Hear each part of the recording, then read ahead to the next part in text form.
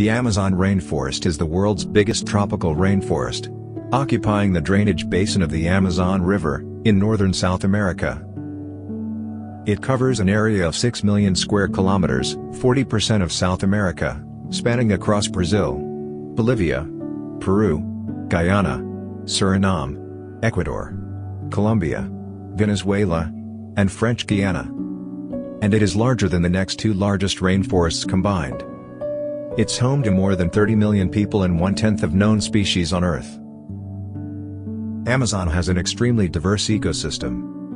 There are around 40,000 plant species, 3,000 types of fish, 1,300 types of birds, 430 mammal species, more than 380 species of reptiles, and a whopping 2.5 million different types of insects in the Amazon rainforest.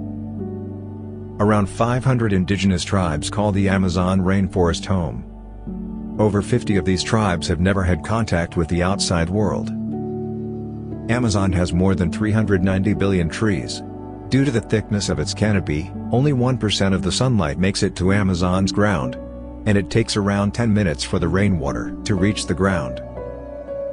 The Amazon also transpires about 7 trillion tons of water per year into the atmosphere, recycling 50 to 75% of annual rainfall. Amazon absorbs 2 billion tons of CO2 per year, which is 5% of annual global emissions, and it stores up to 140 billion tons of carbon, making it an essential part of preventing climate change. We rely on Amazon's resources for food and medicines.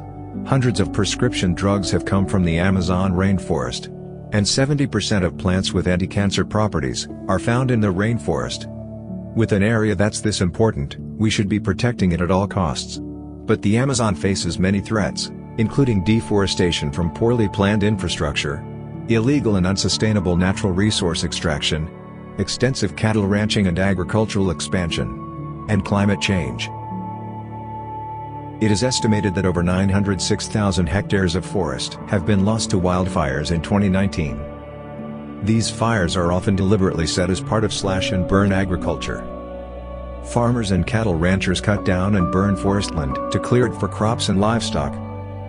If this continues, all the stored-up carbon would be released into the atmosphere and fuel climate change. Both Amazon's forest and freshwater systems are under threat. Rainfall has declined across 69% of the Amazon forest since the year 2000. If the current rate of deforestation continues, 27% of the Amazon will be without trees in 10 years.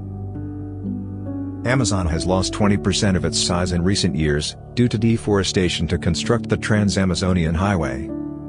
A massive amount of 1.5 acres of vegetation is cleared constantly, for cattle grazing and crop production, every second.